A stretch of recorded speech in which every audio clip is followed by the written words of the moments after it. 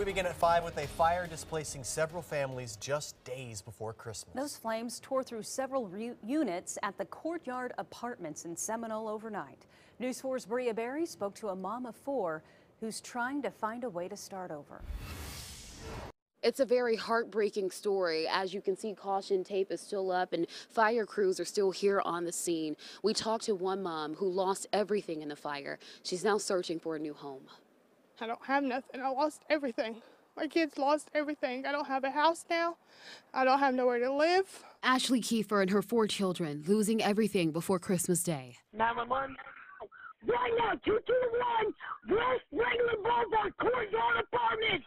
The back apartments, get in there now! Flames burning their apartment unit Wednesday night, leaving damage behind and 4 other families without a home. I couldn't even sleep last night because every time I closed my eyes, all I seen was fire because I could have been asleep. Kiefer says she and her kids were watching TV when she saw flames outside the front door. Her neighbors coming to their rescue. I step outside and it's fully involved.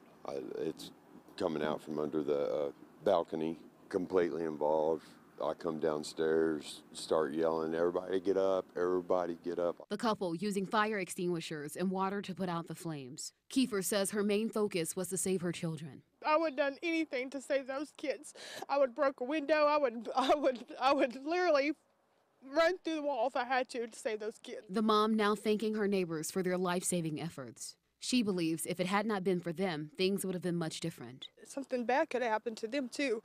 And I thank you for, saving everything they could and for saving my apartment and getting my kids out. I'm sorry that this happened to them. And I hope the best for them. I hope the best for them, and I hope that our community can come together and help these people.